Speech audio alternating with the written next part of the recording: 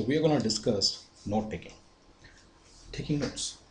Okay, this is an important part. You must be like, what is he talking about?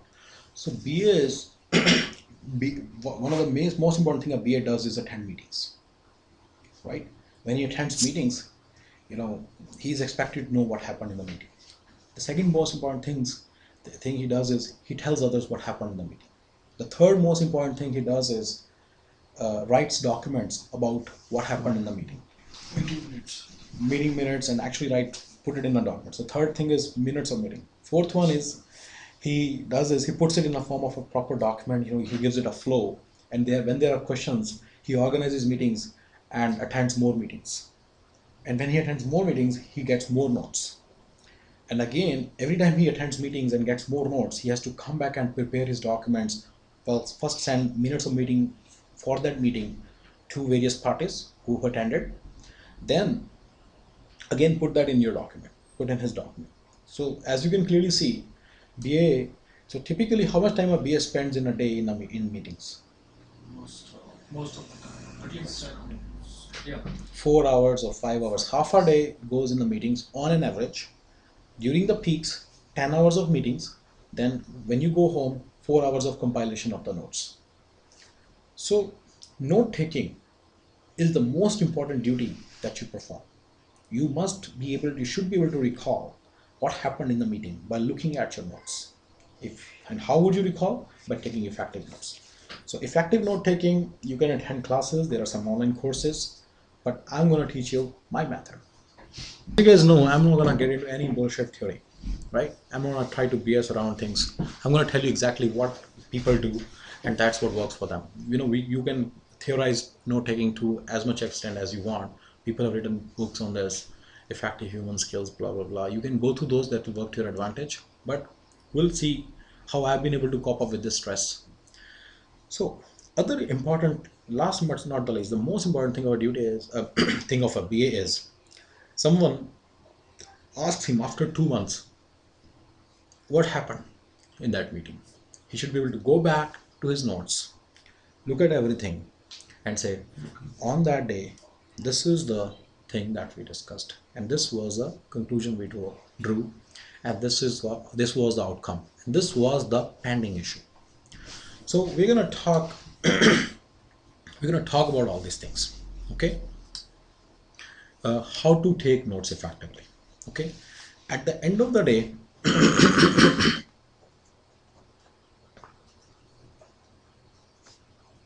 at the end of the day,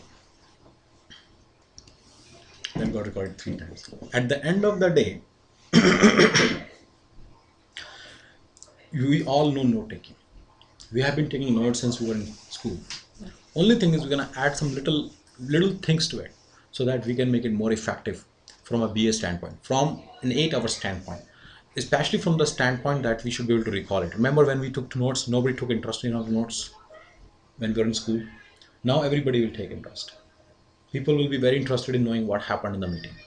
So you should be able to summarize it, conceptualize it, put it in a model, things like that. Basically summarize it. If someone says, how was the meeting? Flop or success. Well, that's one thing. But then say what decisions were taken. You should be able to say, okay, we basically decided that there will be 4 email templates and they are still working on the fourth one. They're going to get back to me on the fourth one. This is the thing typically that comes out of your mouth when you have to summarize one meeting. Anyway, we'll get to note taking.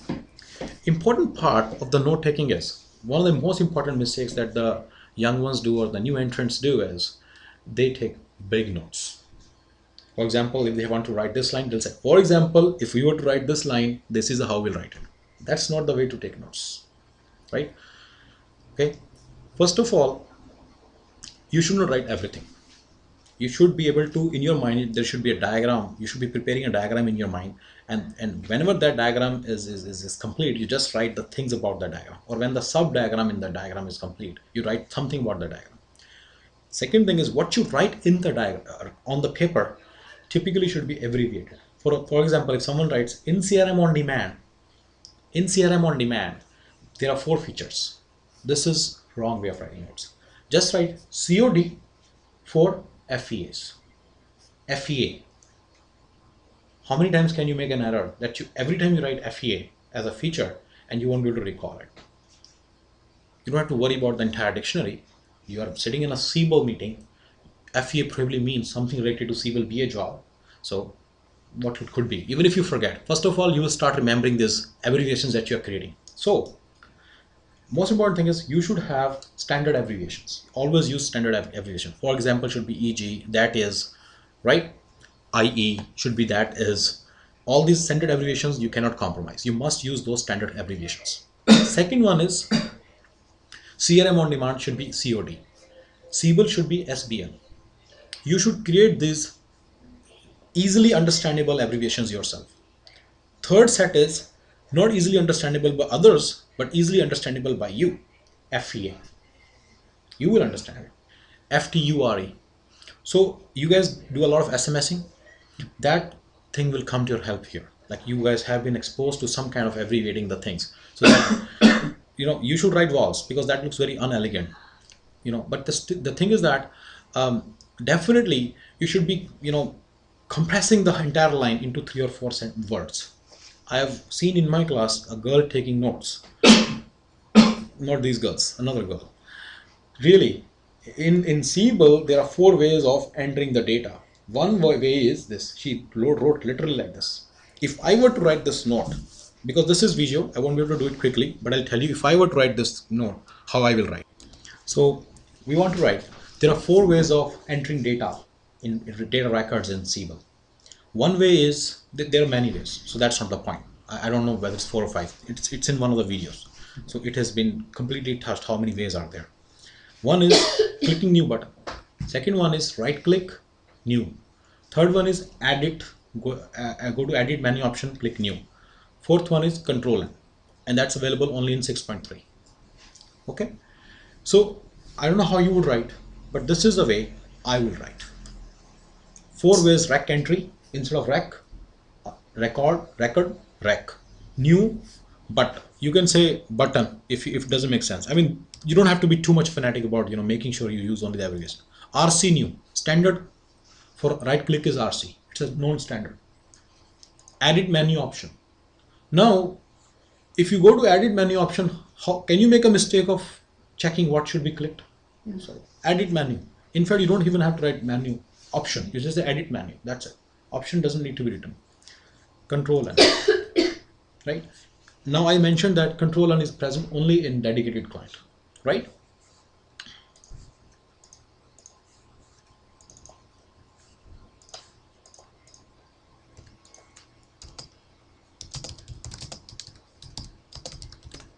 That's it. If you write this simple 3 words, it will remind you what you taught.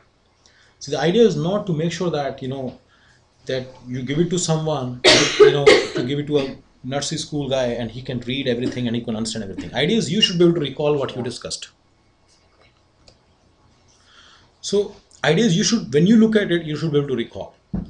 When you start taking effective notes, soon you will be able to realize what will help you in recalling, what will not help you in recalling.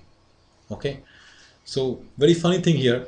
So my point is, when you start thinking in terms of taking proper notes, you will soon realize that you will soon start to learn how you think, how you organize your mind, how you organize the data in your mind, and very soon you'll be able to realize what makes you remember things, what doesn't make you remember things, right? If at the end of all this you realize you remember only when the entire sentence is written, I'm telling you here, none of you guys is like that and will be like that. Anybody who's good in analytical skills, that's what my main choice was, and communication would be able to summarize his 20 word sentence into 3 or 4 words. Everybody can do it. You will be able to do it. You will be able to do it too. But there are people who cannot. If they cannot, they can never become a BA. Because BA means note taking. Customer is talking to you. There is no way you can say, all 20 guys, please stop. I'm taking note.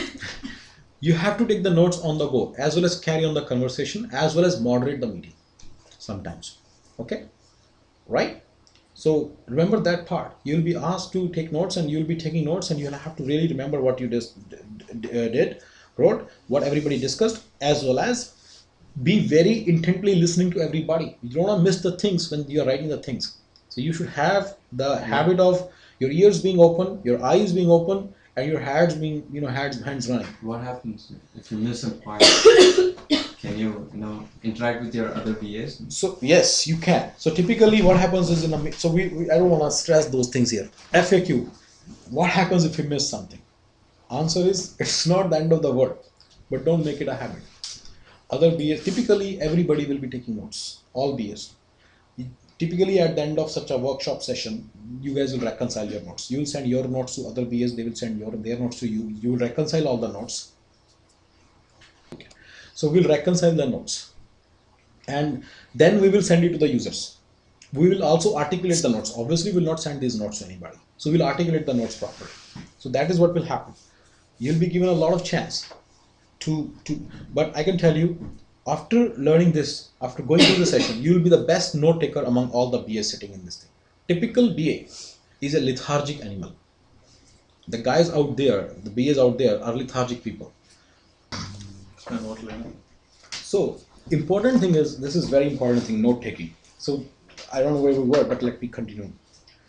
So when you're taking notes, I already emphasized the importance of abbreviations, and I told you, you need to make sure you have your own abbreviations also. That is the thing which will add a lot of value to your life. Set standard abbreviations, Siebel standard abbreviations, like you make SBL, COD, which makes sense. These are sensible abbreviations. But then like FEA, OPT, like options, OPT, whatever makes sense to you, you should start creating abbreviations for that.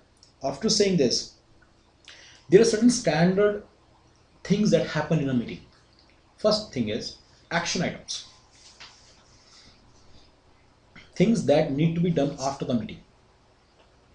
So typically in a meeting, action items will be coming. You need to note those down separately in the area. Mera method kya hai? What is my method?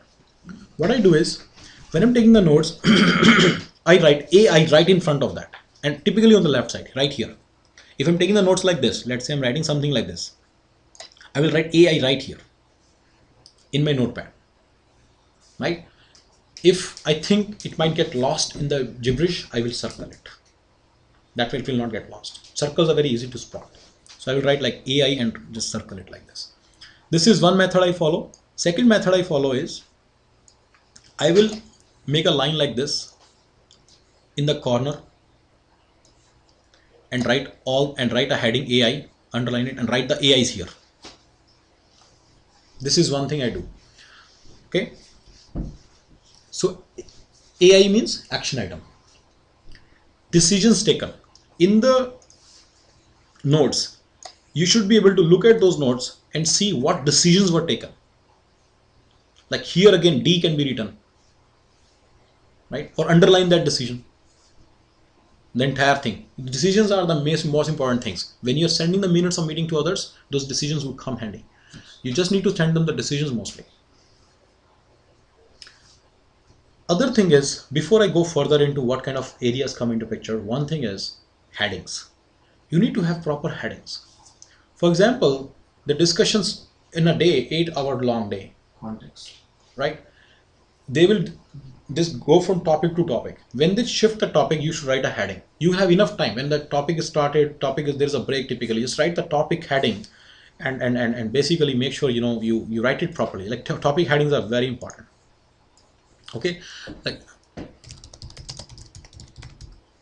okay, this is very important, because what happens is, if you go over the entire notes of 8 hours or 8 days, you won't be able to understand, where did the day start. So it will help in remembering, on that day, okay, this is what happened. So topics are very important. Like for example, yesterday when we were discussing, you could have written master versus transaction, then my keyword versus whatever. So you could write the entire topic without abbreviation also, because you typically have ample time. Okay, so headings are very important. When you write headings, it helps you in like remembering what happened when. Okay, so you remember that like there was discussion related to this requirement 1, then requirement 1, this was a requirement, read only field requirement, things like that. Write that way you'll remember that this was the topic discussed. Typically it will make your ability to take notes very crisp, but also increase your ability to think through the requirements down the line. Right? So just in passing, the importance of note taking is so